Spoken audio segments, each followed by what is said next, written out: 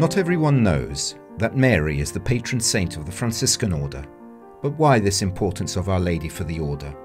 We will discover this through a selection of objects from the collection of the Custody of the Holy Land that will be displayed in the future historical section of the Holy Land Museum.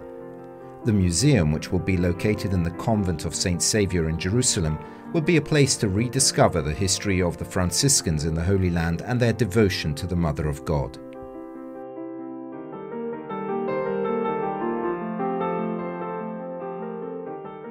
Father Stefan Milovic, Director of the Custody's Cultural Heritage Office, and Father Alessandro Coniglio, Professor at the Studium Biblicum Franciscanum in Jerusalem, will accompany us on this in-depth study.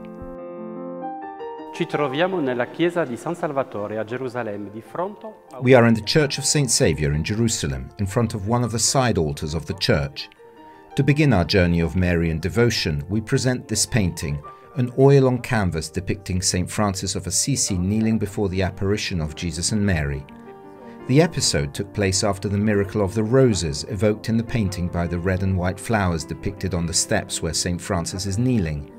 It was on this occasion that Jesus granted the saint the indulgence of the Portiuncula.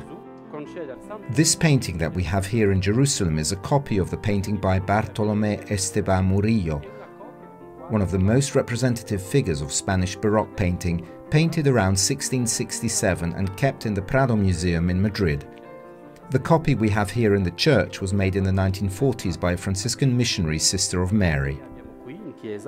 Viene realizzata dagli anni 40 del Novecento da una suora francescana missionaria di Maria. The painting shows us how St. Francis would have obtained the indulgence of the Portiuncula.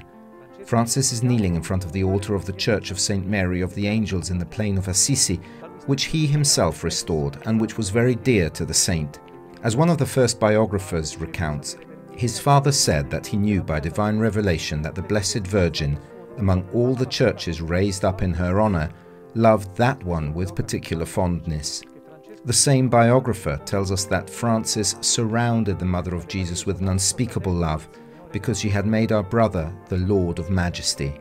But what fills us most with joy, he made her the advocate of the order and placed under her wings the children whom he was about to leave, so that they might find warmth and protection until the end. And the episode depicted in the painting shows precisely this protection by Mary granted to St. Francis himself in a moment of temptation. The roses at his feet recall how the seraphic father threw himself naked onto a rosebush behind the church of the Portiuncula because he was tempted by the flesh. Such was his love for God that he did not want to offend him in any way and would not have feared the wounds inflicted by the thorns of the roses, so as to remain faithful to his vocation of total consecration to the Lord. But here is the miracle. The roses lost their thorns and Francis overcame the temptation through the intervention of God's grace, rather than his own ascetic gesture. Then, having returned to the Portiuncula in front of the altar, he had a vision of Jesus, who through the intercession of the Blessed Virgin, his mother, granted Francis a plenary indulgence for pilgrims who came to visit that little church in honour of Mary. Like Francis, we too can overcome every temptation by looking to Mary, and by entrusting ourselves to her, we can obtain from her Son Jesus the grace that saves us in the forgiveness of our sins. For Mary is not only the advocate of the order of Friars Minor, but of all who invoke her with faith and sincere devotion.